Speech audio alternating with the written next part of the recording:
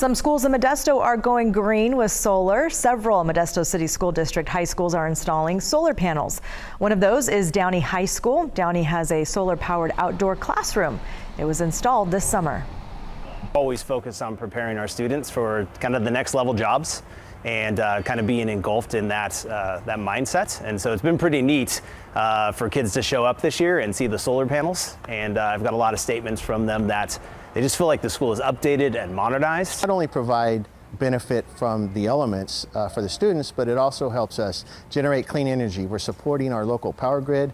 We're able to offset 85% of our electrical demand here at Downey High School, put that back to the grid and strengthen our local grid with clean electrical production.